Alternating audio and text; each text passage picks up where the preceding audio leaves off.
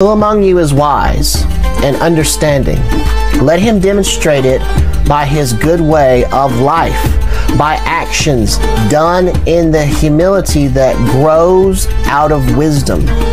But if you harbor in your hearts bitter jealousy and selfish ambition, don't boast and attack the truth with lies. Oh, think about that. If the truth is present in front of your face, don't attack it with lies. Let the truth stand where it stands. It's not our business to be slandering what the truth is, even if we don't like what the truth is. This wisdom is not the kind that comes down from above.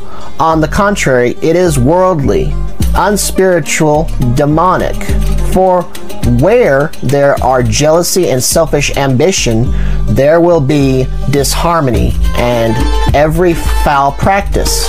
But the wisdom from above is first of all pure, then peaceful, kind, open to reason, full of mercy and good fruits, without partiality and without hypocrisy.